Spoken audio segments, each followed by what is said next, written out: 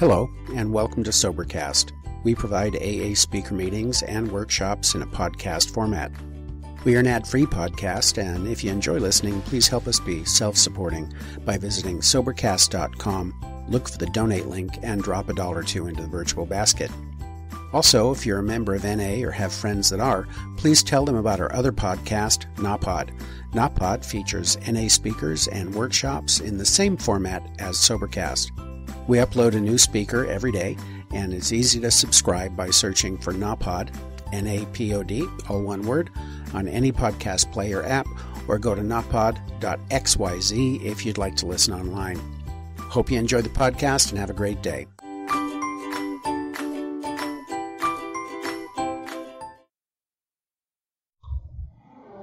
Hi, my name's Tony. I'm an alcoholic.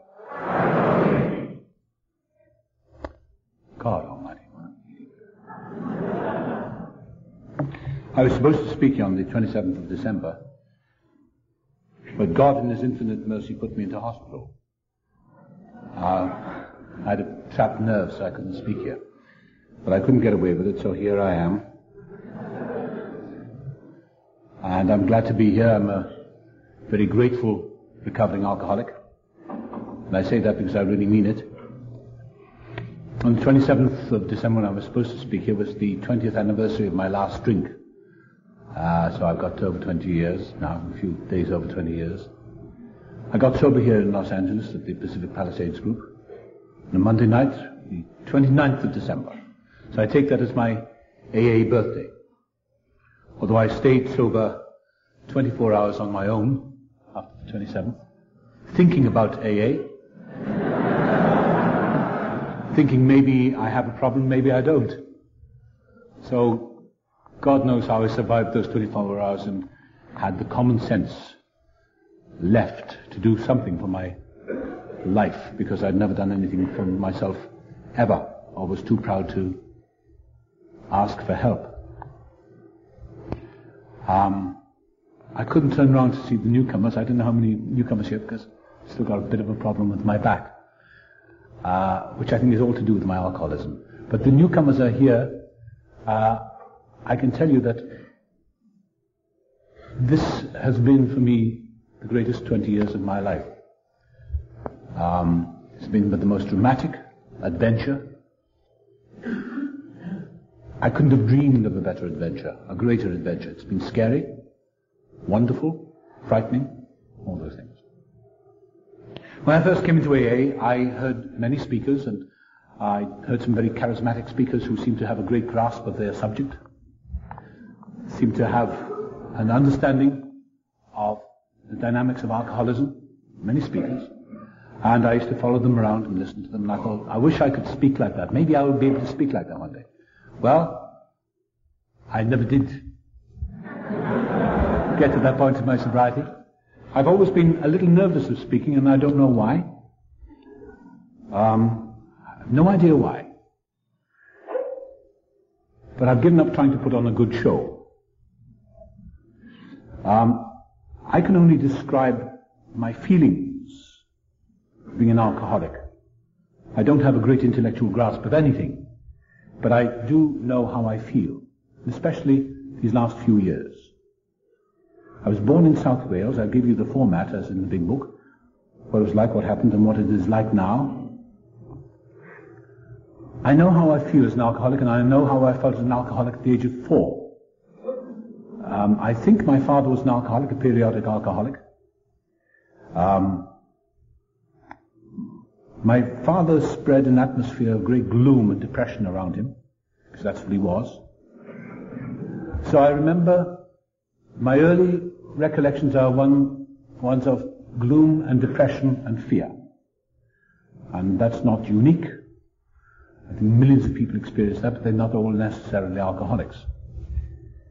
But I always felt like the outsider all my life.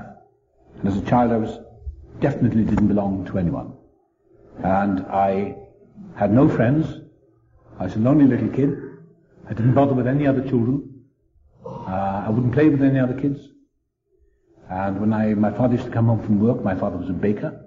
He used to come home from work at the end of the day, and he'd ask my mother, where's he? Where's Tony? And she said, he's at the end of the street. And I'd always be at the end of the street looking at my thumbnails.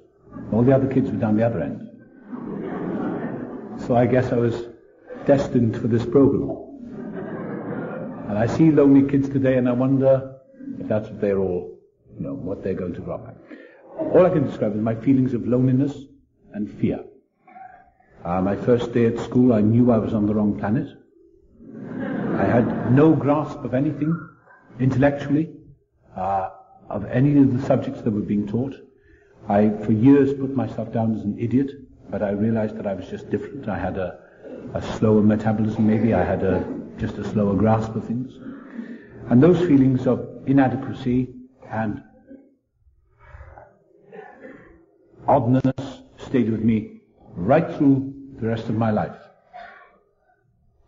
So that I was able to identify them on my first night in AA, which was a remarkable moment for me. I came to America in 1974, a full-blown alcoholic. I'd become an actor, and I used to be ashamed of saying that at one time.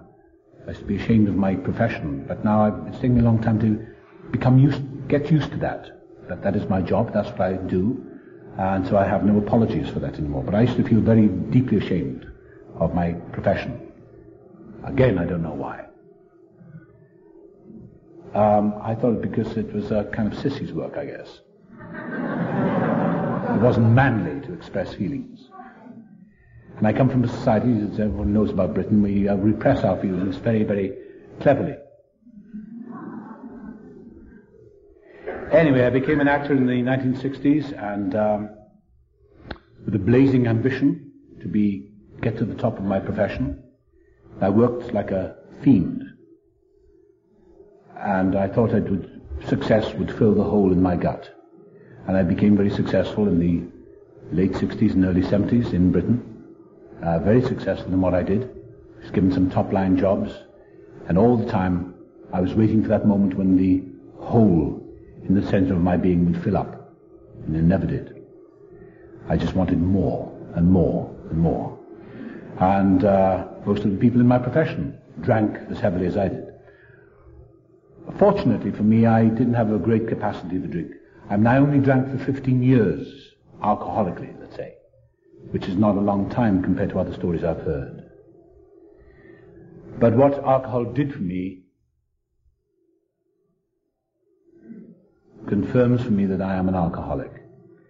It changed my relationship to my environment. I felt no longer shy. I felt no fear. I felt taller. I didn't feel ugly anymore. I didn't feel dirty, and I didn't feel like a criminal. Because those were the feelings I grew up with as a child and into adolescence, that I was somehow dirty, ugly, unattractive, and somehow criminal, which is not the bedrock for self-confidence and well-being.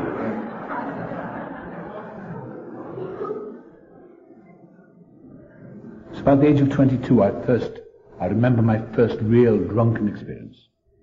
I was in Manchester working in a repertory theatre, and I was an assistant stage manager, and I was useless at that job. I couldn't cope with anything. I just had no practical gene in my body. I couldn't, and in those days I had to put on recordings, for sound effects.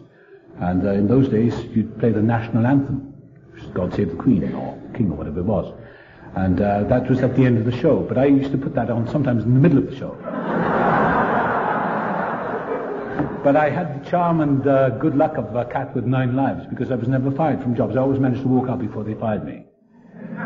But someone did actually get the message one day and did fire me. And I went off to an acting school and trained for a while, and got my training and went back into the theatre years later. And I was very lucky. I was very fortunate. I worked in the National Theatre in Britain and with some pretty illustrious people who seemed to like what I did, but could never convince me that they liked me, because I would always get drunk on the job. And any time anyone did me a big favour and gave me a good new position or a new part in a big play, which was a big, which was a big deal to me, I thought, what's in it for them? What do they want? And if somebody one day said to me, I always thought he was my enemy, but he hadn't turned out to be a friend, really. He said, they're doing it because they like you and they respect you and they value your talent. Dummy. Don't you understand? But I couldn't get it. I couldn't get the message. And what happened then, in fact, was I walked out of several jobs, and finally I ended up in New York in 1974 in a play in New York on Broadway. And the play was immensely successful. And there was a woman in that cast, her name was Mary. She died recently. And she was a member of this program, and she'd been sober a number of years, Irish-American. She had a wonderful smile. She was a real program of attraction. She smiled at me a lot, that AA smile, but she never let on that she was an alcoholic. And I was very drawn to her. Somebody told me, you know that Mary is an alcoholic. I said, oh, that's a shame. They said she's a member of Alcoholics Anonymous. I said, oh, that's really terrible, isn't it? They said she doesn't drink. I said, oh, yeah. That's why she smokes so much. That's why she's so twitchy. Sometimes they'd invite her over to the bar with me and I'd offer her a beer. I wasn't that crass, but I'd say, could you drink a beer? She said, no. She'd give me that great smile. And she looked a little like Mary Tyler Moore. She had all that toothy grin. She said, no. And I said, not just one beer? She said, no. And I was fascinated by this, and at the end of 1975, I'd had a long run in this play, I had 8 months, and there were days which were really terrifying for me, especially after matinees, to go on stage. I'd go over to the restaurant and have a couple of large tequilas. And I remember once they brought the play down at the beginning of Act 1 because I couldn't go on. That was the most humiliating experience. And I'd go cold just thinking of it. I had to walk off stage and go home. They put somebody else on in my place. And it was all those nickel and dime things, not the big events that really got to me, but being turned out of a bar one night, which I couldn't even remember going into the night before. But going to the bar, the man said, you can't come in here. I said, why not? He said, because you came in last night and started the fight. I said, I didn't. He said, you did. And they showed me a Polaroid of it.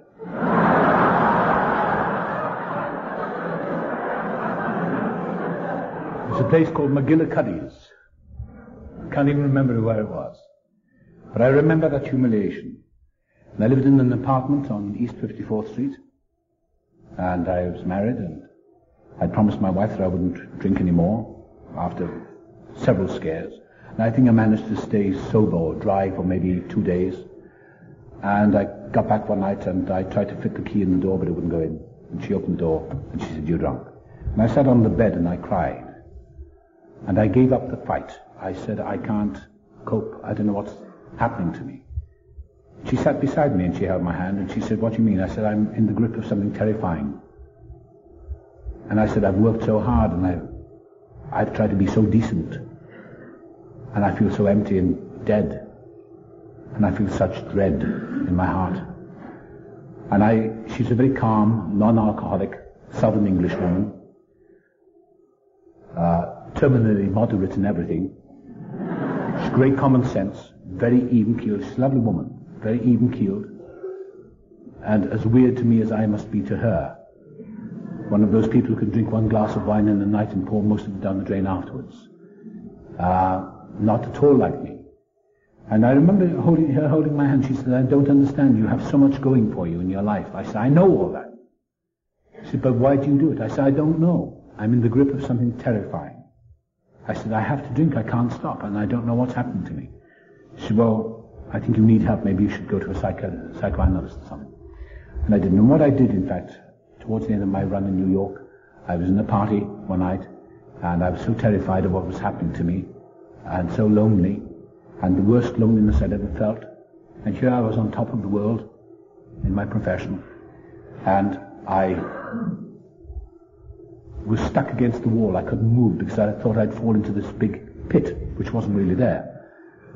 And I saw Mary, the alcoholic, recovering alcoholic, and I asked her if she could help me. And she said yes. And she took me out next day. We went into a rather kind of grand restaurant, I think it was Sardi's. And she said, I'll tell you about myself. I said, please do.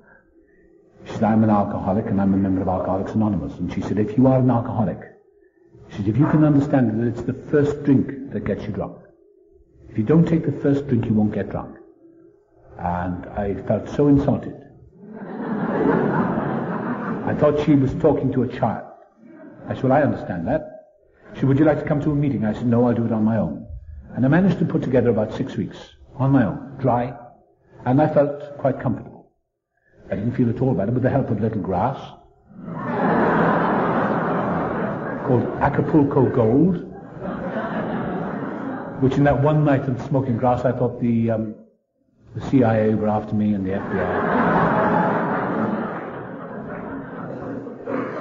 And that was my only venture into non-liquid drugs. And at the end of that run, it was July 1975, the inevitable happened. I started drinking, and I came out to Los Angeles it was about July 4th, I remember, and started drinking severely.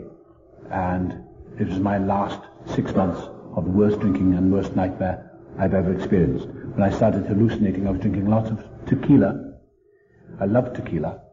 I loved what it did to my brain. It unzipped my brain and made me mad, and I saw visions, and I had religious visions, which was very odd for an atheist. And I was impossible to work with. I was making a television film up here, and people would back away from me because I'd say such crazy things. And this was the next day on a hangover. And on Christmas '75, my wife left me.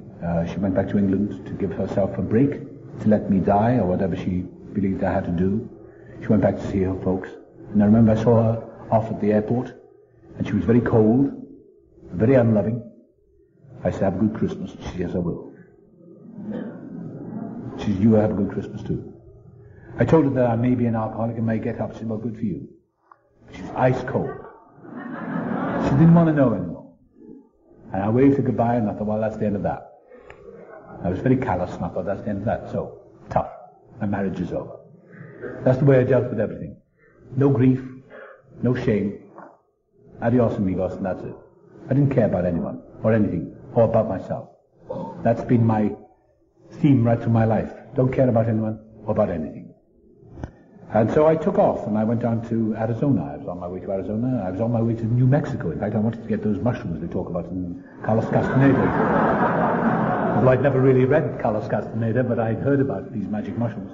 Because booze, alcohol wasn't doing it for me anymore. And I spent one miserable Christmas Eve down in, Christmas Eve and Christmas morning down in Phoenix in this really bad dive hotel. And I wrote a little note to myself. I met myself in Phoenix, Arizona. And I thought I would make a good country western song. Maybe I thought I'd become a singer, you know. I eventually stumbled back on the 27th. I arrived back in Los Angeles, and I sat in my apartment in Westwood, feeling the loneliness that I've never felt before or since. That kind of yellow loneliness. It's that 5 o'clock in the evening shadows are beginning to lengthen. And I sat looking at the apartment wall across the other side of the courtyard, and I knew something was over, and I just wanted to die. I'd been down to Beverly Glen Market, and I bought a bottle of tequila, a bottle of orange juice, and I was going to try and make a tequila sunrise. And I got as far as maybe a couple of glasses, and I don't remember much. The phone rang, and I was invited to a party. And what happened, the long short of it was that I went to this party. I don't remember anything about it to this day, except I remember sitting under the piano, which is not a normal way to behave. Sitting on the piano, having a fight with someone, and having an argument. And I'd lost my car. It was as simple as that.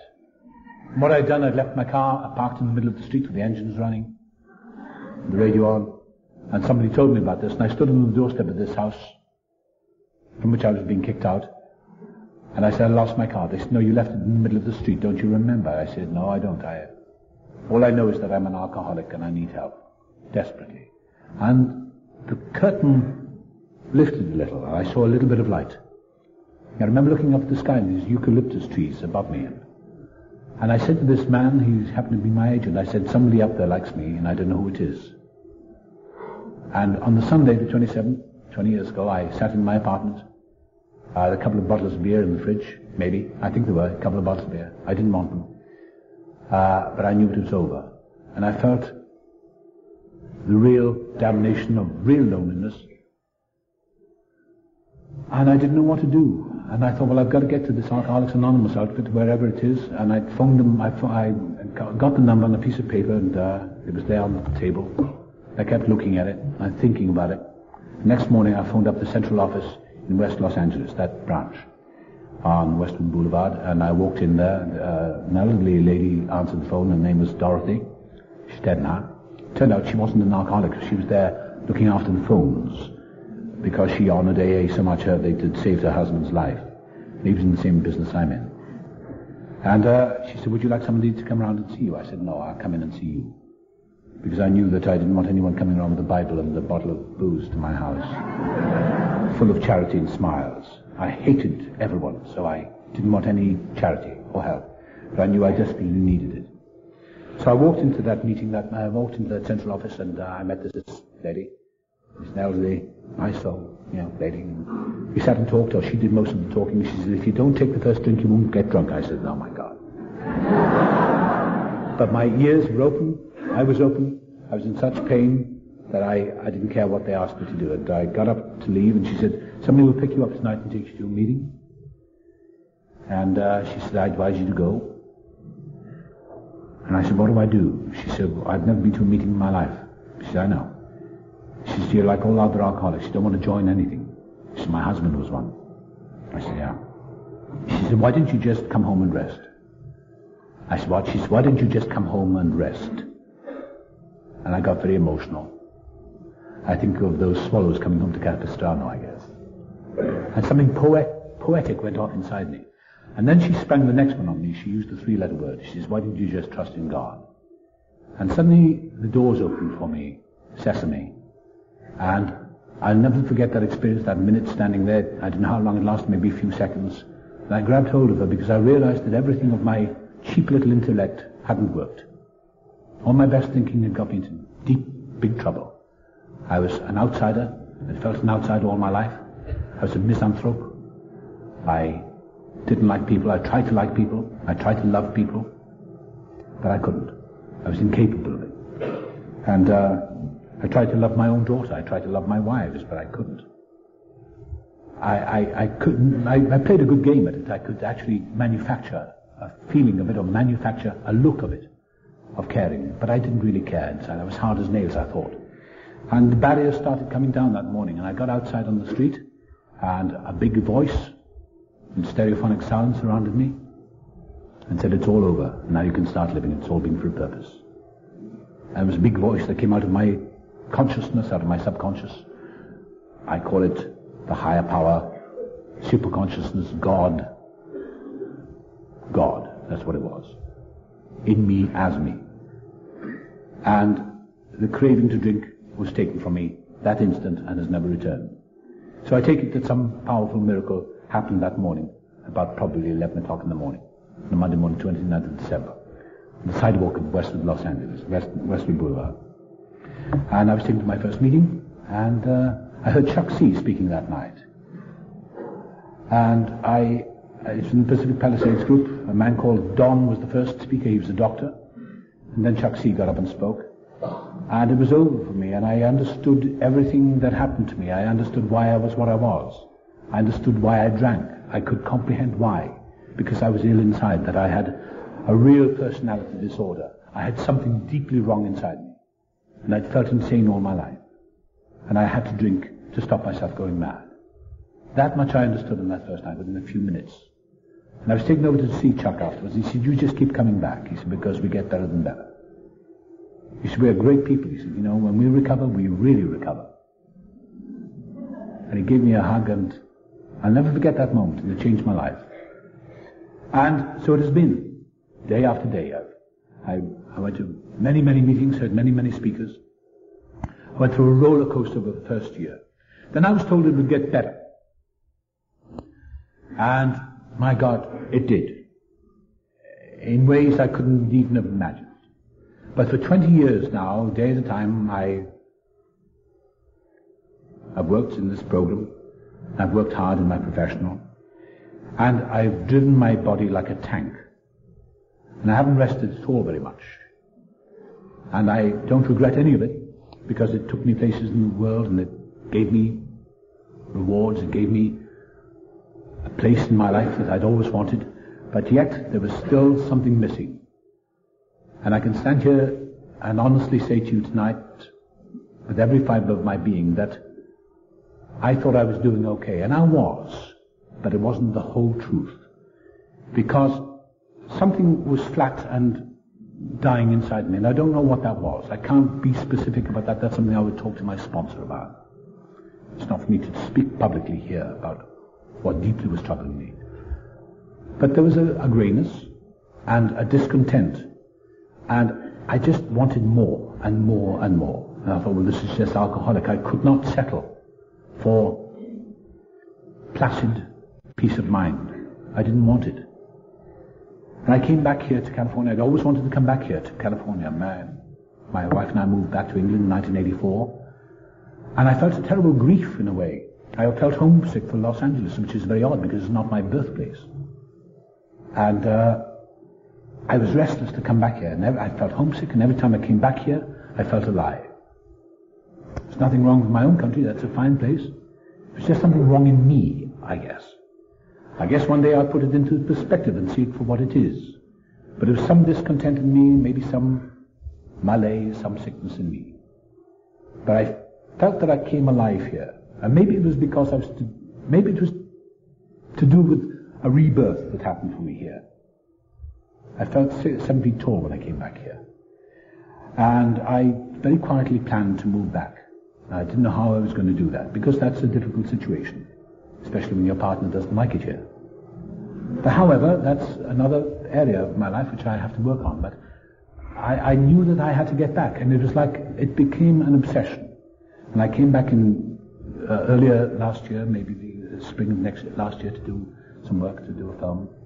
And it was the hardest thing I've ever been given, the biggest challenge I've ever been given. And inside that period, I think something broke in me. I'd never worked so hard in my life, and 15 hours a day and things like that. Working with a man who was as driven as I was, probably more driven. And at the end of that period, I took a few days rest. I went up to Santa Barbara. I walked on the beach a lot, and things started to pop inside me. Things started to collapse inside me. Now, I don't know if any newcomers are confused by this, but I can only describe to you what my feelings and what they were. Things began to collapse inside me in the most confusing way, and I think there were walls and defenses. And maybe I was just ready. I met people after meetings there, and I met people, and I started feeling love for the first time. A compassion and a companionship with the people that I'd never felt in 20 years of sobriety. And I couldn't understand it. People would say things to me, and I'd start to cry, or I'd start to fill up with tears. And just having a breakfast or coffee with some guy from a meeting, I'd start to feel very vulnerable. And I wanted to touch people. I just couldn't, I couldn't grasp it. And I just couldn't figure it out at all. And I thought, well, maybe this is a surrender of some kind. I prayed a lot, and I went to a lot of meetings, and it was quite cataclysmic, really. I got back to England, and I wanted to die, because I think something was dying in me, and no one's fault, not a place of geography, not a geographical condition, not a surrounding. It was me. But I identified it, of course, with my surroundings, my environment. It was nothing to do with the environment, it was in me. And I went off without much rest to do some other work in France, and I wasn't really there. I pretended to be there, but I wasn't really there. I was here. And it's the most confusing time of my life. And what happened was I one day decided to come back here with one suitcase. And I sometimes look back and think maybe I was raving mad. But I came back here with one suitcase. I left everything in England.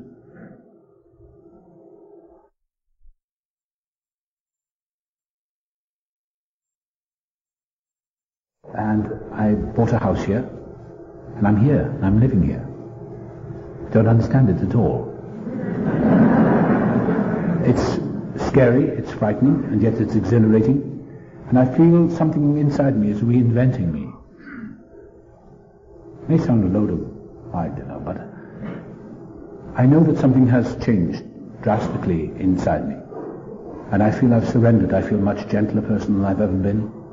I don't feel the hardness and the callousness that I used to feel. I feel a closeness to people, and I'm much tougher. I've drawn more boundaries around my life.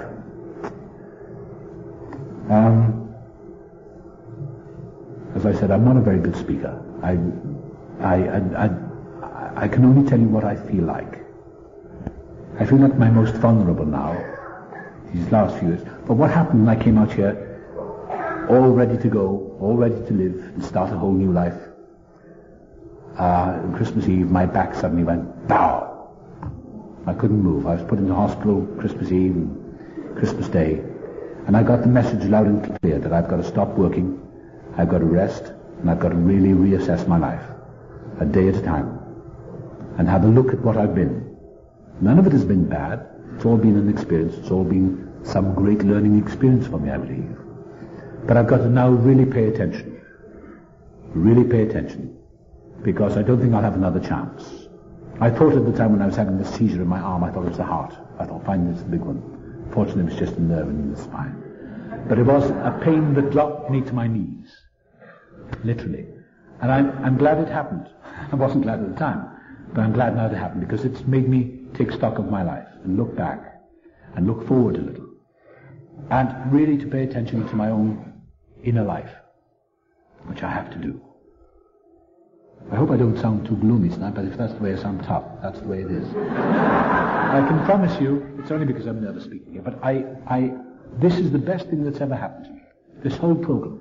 Everything, the pain, the fear, the anxiety, the excitement, the exhilaration, the confusion, the valley of death, the valley of confusion, the valley of despair, whatever it is, I wouldn't have missed it for the world. I don't want to go back there. But this has enriched me. And if this is what recovery is about, we all have our various journeys to the mountaintop. If this is what recovery is about for me, then I welcome it, and I'm grateful for it. And I'm immensely grateful to be here tonight, and very humbled to be here tonight with such a great group. And I look around and I see we are all living miracles of this great, great program. How I can be standing here sober tonight is beyond logic, is beyond rationalism.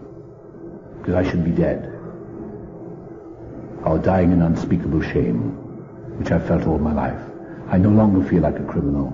I no longer feel dirty. I no longer feel like an outsider. Though I felt like that many, many times through the years of sobriety, but now I don't feel like that anymore. I feel I'm growing into myself. I feel I'm being absorbed by people. I've never known such love and such welcome as I have known here. And I probably had the same thing back in my own country. It's just that my attitudes were different. And that's how I saw the environment, through my own distorted perception. But now my perception is clearing, I think. Like the television thing, when you get the picture a little clearer. I'm beginning to see the picture a little more clearly. Now, I don't know if that's a spiritual development, but I'm beginning to see the picture a little more clearly. And that is my experience. That's the way it is. And to the newcomer, to all of us, I just ask you to keep coming back. Give it the best chance of your life, because to drink is to kill the best person in the world. We destroy the very best, most beautiful part of ourselves. And I nearly missed the whole show. I nearly missed the whole party. I've had the most incredible life. It's been the most incredible journey. And I'm humbly very, very grateful. And I thank you all very much.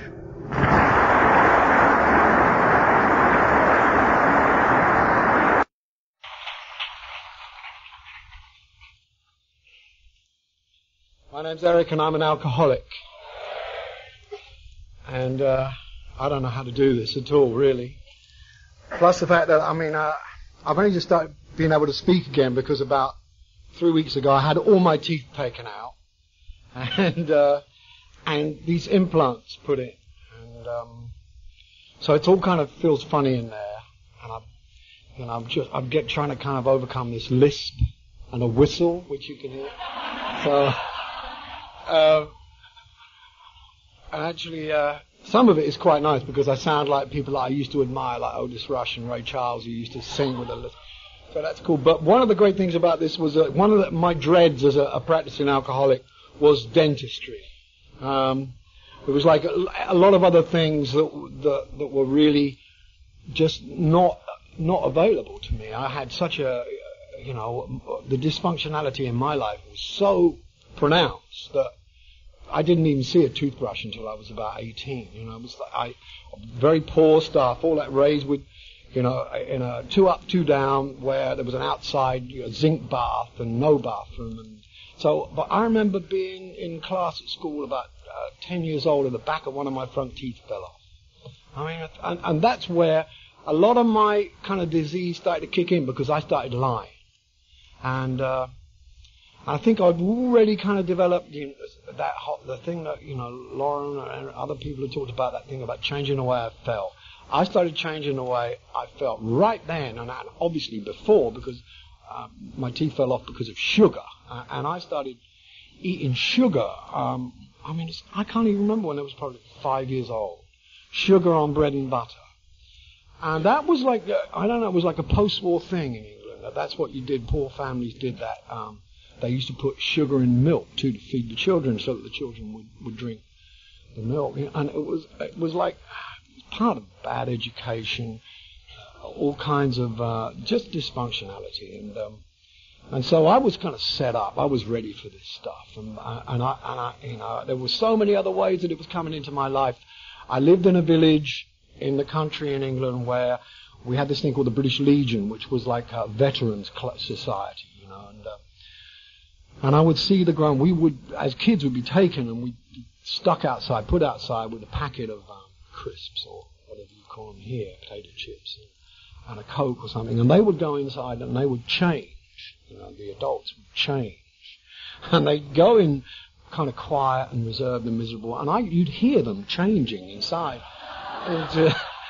into kind of happy, uninhibited, gregarious people, and they'd be having the time of their lives, and then they'd come out, and then they'd be, once they were kind of out again, and they'd take us home, there would be a shift back somehow, and it would be a little bit more pronounced, it'd be a bit more kind of aggressive and sullen, and it was kind of like, that was like a little microcosm of what my kind of drinking was like, that I would be, just shy, withdrawn, terrified, fear-based human being who once I got something inside of me became, anybody, and was up for anything. And then as it started to wear off, I became malevolent and violent and aggressive and miserable, and in the end, suicidal.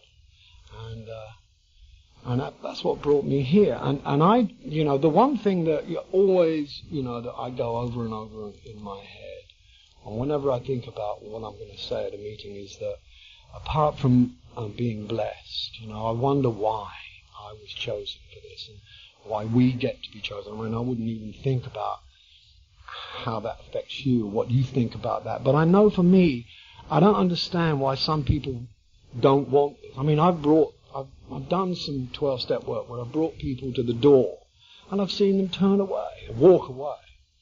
And I've seen others die, deliberately die when confronted with the whole notion of getting honest and looking at their past and trying to do the work that is involved. And I don't understand why they didn't want to do it, and why me, why you, why we get to be fortunate enough to the miracle I'm talking about is the wanting. That's the miracle in my life, is that I wanted this enough to do the hard work. And I found it pain. I'm sure we've all found it pain. I'm sure the newcomers find it very, very pain. And I can't even remember. I mean, that seems like a fog, like there's a fog between me now and where I was at then.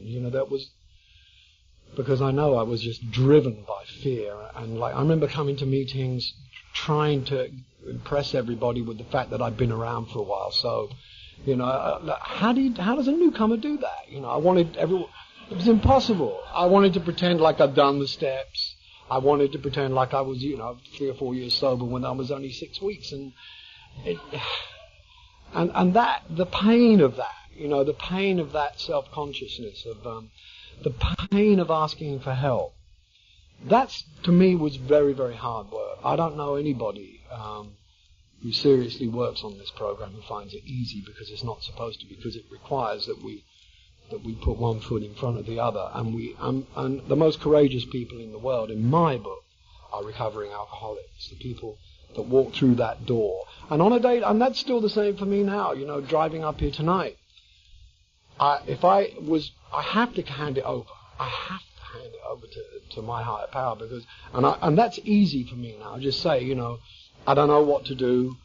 Get me there. I mean, I pray about like each mile of the road that I'm driving to get me there safe. Get me something to eat. Let the people be nice to me. And then and try to keep me from talking about what I think. Because that is a complete waste of time. And they all know. It's like we're all kind of experts on one fucking thing or another. But so, and I just hope that he, sometimes he answers most of my, he got me here.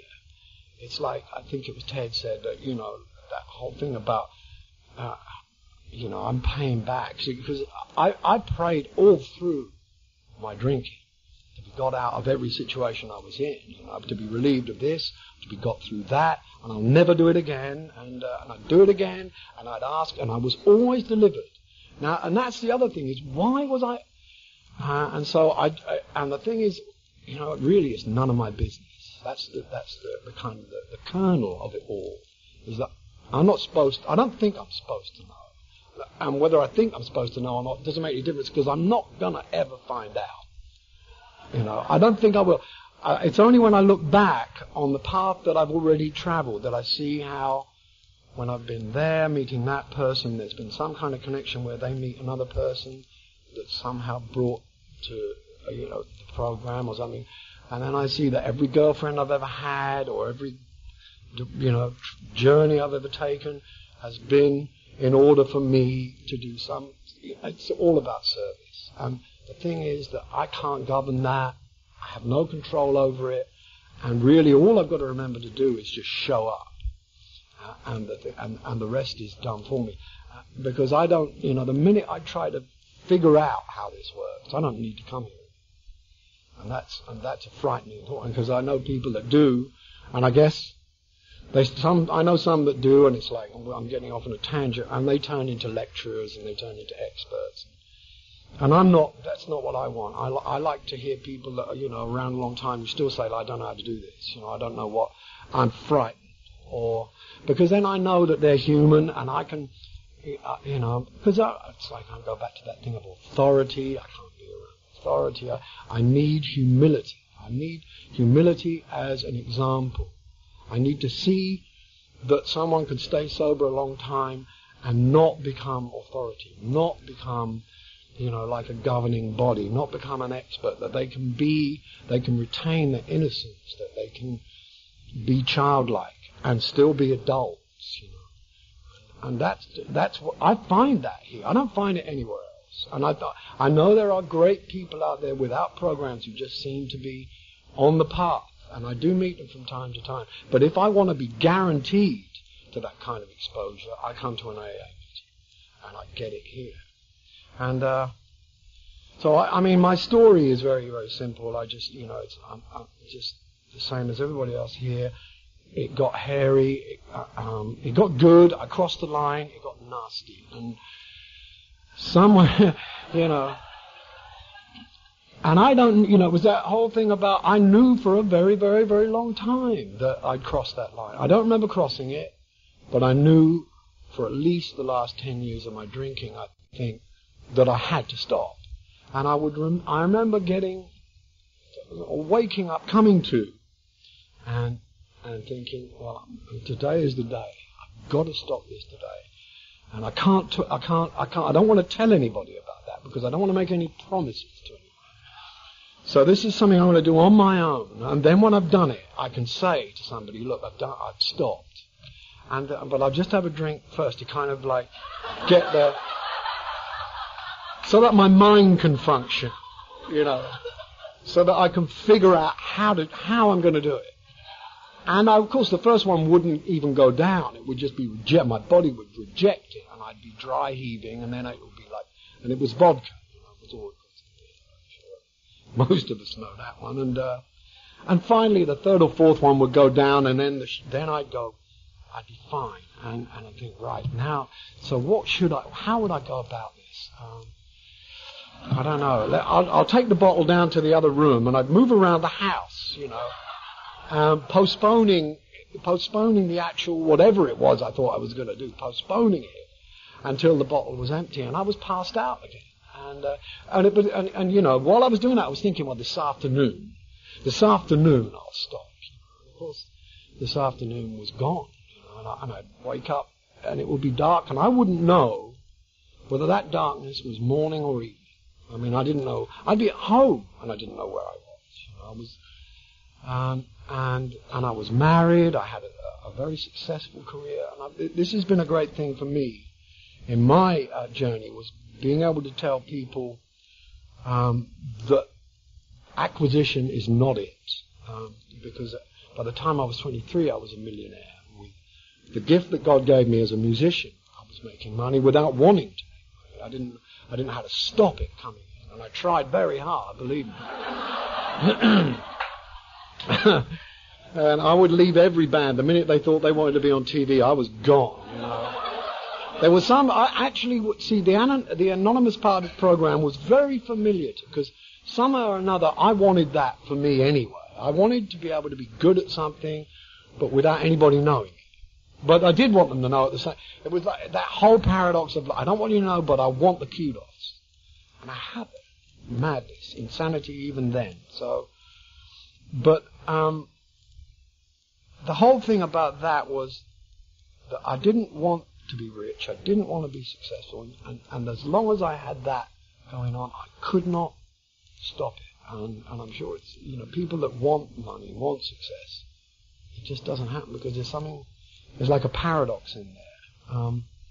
But I do know that having all that stuff, having a beautiful wife, a great home, and a career that just shone, no matter what I tried to do to destruct the whole thing, it kept getting better and better. And in spite of all that, at the end of each day, I was considering suicide. And now, see, how does that make sense? That. And I know that there are people who probably come into this program without very much, who think that this is going to get them that, and maybe it will, but for sure, along with it come a lot of other problems, and some of those things I don't know if I'm ready for now. I mean, I'm still quite self-destruct. I mean, I do like to self-sabotage a lot, and I still practice that. I still kind of set about trying to undermine it, so that basically so that I can survive really, and retain some kind of anonymity. So for that part of me, I'm very lucky, blessed in that I did, for instance, have a fairly strong belief in God when I came here. That was not a problem for me, and I did want to be anonymous. So when people came up to me at meetings and asked for my autograph, it was easy for me to say no. I'm Eric the alcoholic.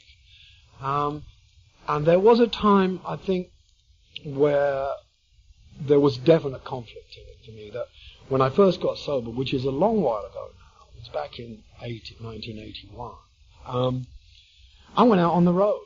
I went out on tour, and it sounded like shit, and it was an awful experience. And of course, it was I was in treatment, and everyone said, counsellors and fellow patients alike said, don't do anything. It's like that whole thing. Don't do anything. Don't get involved with anybody. Don't make any decisions. Don't do anything for a year. And within 6 months, I was touring America on a massive scale, hating every minute of it, and being around very, very dangerous situations all the time, and really kind of feeling miserable. And I suppose I was on the way back, and I relapsed as a result of that. And I went back into treatment, and in that period of time, being back in treatment, I had to confront the idea that there was I was either going to come back here as an alcoholic above all, or I was probably going to die, you know. And if this was, I mean, I have it in spades, this disease. I really do. I have it on every level. I mean, I project all the time. I'm a fear-based guy. You know, shame. I go into shame spirals at the drop of that. I'm getting better. Like Lauren said, I'm improving. But I don't do anything. I mean, all I do is I come to meetings and I pray that God will do most of the rest. I will try. I work the steps, but I'm very conscious of the fact that my defects are not really mine to control. I mean, I've never been able to, like someone else said, I don't know how to hand it over. I still don't know quite how to hand it over, other than to try and help somebody else. You know, when I get into that predicament about self-obsession, I kind of got a switch where I think, well, think about somebody else. Go and do something for somebody else. That's my way of handing it over, but I don't know if that's the right. I mean, it's the way I do it. But for me, it's tough, you know, and the thing about where I've had to work very hard is being, you know, having this kind of celebrity as a musician, and being like on the media, and you know, and there's recently been a thing where I've put together a center in the Caribbean to help people, and I realize that that's not an AA project. You know, I've had to kind of really work hard on my boundaries around this stuff. That's, you know, treatment centers are not AA. You know, that's like they work with the 12-step program and they advise, but nevertheless, you know, and it's still a separate issue. And when I was confronted with these people that, you know, that I put together to make this thing work, they said, well, you're going to go out there and have to go out there. You're our only asset. Nobody knows this fucking thing is here. You got to go and tell them that it's here. You got to, and in order to do that, I said, well, what am I going to do? I go on 60 Minutes, do the Today Show, I do like all kinds of fucking magazine and newspaper articles, and in the course of that, I'm on the edge the whole time of breaking my anonymity. And that's been a real tough thing, and you know, that's given me, that whole exercise gave me a great learning curve about how important my anonymity is to me. And it is really about my boundary, about, you know, how much because now I've got to the point where I love this thing. I love it above all. And even when I say that, I can feel a tingle coming through me, because it's a spiritual thing for me, that what we do and the way we help other people and ourselves in the process is not to be fucked with. It is not to be compromised. Yeah. And I've been, you know, and it's like, it's amazing how when people are faced with that, how it tantalizes people. You know, like, I remember my sponsor being involved in the kind of sort of business project where, you know, they had a long conference with these other people that he was involved with on some business thing, and it was all folding, it was getting crazy. And somehow or another, he sorted it all out. And after the meeting, one of these guys came up to him and said, you know, I don't know how you did that. It was brilliant, but what's your secret? What are you got going on? And he said, well, it's nothing to do with me, and it is a secret. You know, that was like, that's what it. And I love that, you know, and that guy, you know, he's got 20 years and he is like a saint to me, but he's one of those guys that says, I don't know. I mean, I just go to meetings, you know. And I love that. But it is very difficult. I've had to do a lot of work going to talk to people in treatment centers, saying, like, you know, that primary purpose, you know, when we read the preamble, our primary purpose is to stay sober and help other alcoholics to achieve sobriety. That is my primary purpose. And I've had to, you know, listen, my primary purpose is not making sure this fucking treatment center. My primary purpose is, if I get the opportunity, going in there and telling the alcoholics in there, the recovering people that want to stay sober, my story, not what I think, or not, you know, please get your other pals to come in because we need the money, you know, but seriously, just to be there so that they can see that I'm a guy with a load of money who's had a great career, but who still occasionally thinks about suicide, and, you know, although that's got a lot better, I can assure you. But that is not it. That it is about peace of mind, which comes from other people, comes from our common welfare. And that's what I always rely on. You know, that in any given difficult situation, there's two options for me. One is to isolate and try and figure it out, and eventually can self-destruct and go down the road that I've already travelled. The other one is to come here and ask you for what you did when you had the similar experience. And that's the one I've chosen most. And it works. And it is usually, you know, I'll avoid people that try and, you know, proselytize or lecture or tell me what they think. I will say, well, tell me what you did when this happened to you, so that I get the experience. And usually it is the simplest thing imaginable, you know. And that's what works. So that's it for me. I mean, I flew all this way to come to this meeting. And I'm really glad to be here. I had no idea. I remember actually driving up the coast thinking that about 20 years ago I came up here to make a record at a place called Shangri-La. And man, is it different now? I mean, I don't know if it's still there, the place. But some of those guys are dead, you know. One of them's and this was a group called The Band, you know, that was a great band. And one of them hung himself, and he was like, we drank together. I mean, he was like a Grand Marnier freak. Drank Grand Marnier at the bottom, and I love, man, that's a man's way of drinking, you know. And he hung himself. And I've seen so many people, lost so many friends who didn't get this light shone in their lives. And which brings me back to that thing, is like God somehow or another chose us, and now we get to choose. And that's the other thing about this program that I love the most, is that I had a choice today. And like Lauren also said, I can look back and see that it's all been choice, and it still is. You know. I can choose. And I am responsible for my own happiness and for my own life. I'm totally responsible today. I don't blame anyone. I try to still, because I am an alcoholic, and I will always act in that typical way. My first response is usually to, fuck it, it's his fault or her fault, and then I modify. And then I act. I act usually on the modification. And for that I'm really grateful. It's been almost 12 years for me, and I guess I've got another 12 to go before I'll have paid back my debt.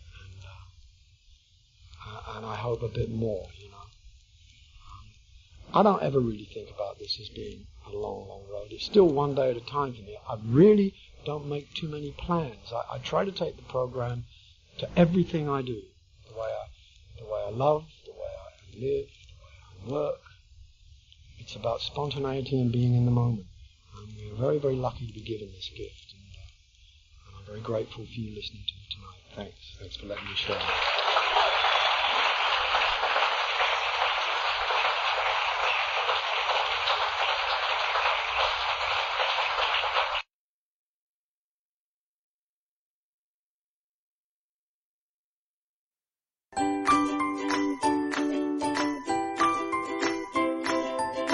Thanks for listening. I hope you enjoyed the podcast. Sobercast is ad-free, and we'd like your help in order to keep it that way. So if you'd like to help us be self-supporting by pledging $1 or $2 a month, visit Sobercast.com and look for the donate links. Thank you very much.